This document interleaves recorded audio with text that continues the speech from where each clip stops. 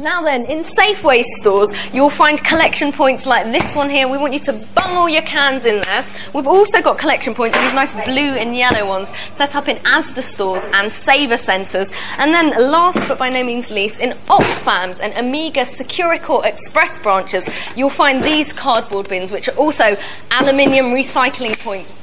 And don't forget that we want cans to be out, and we want foil to be in the bag. So that's cans out, foil in. It's very, very important. And you'll remember that the recycling points are where you can see these posters in the background. Guys, have you finished with those cans? Thanks. I think I'll squish them up and put them in.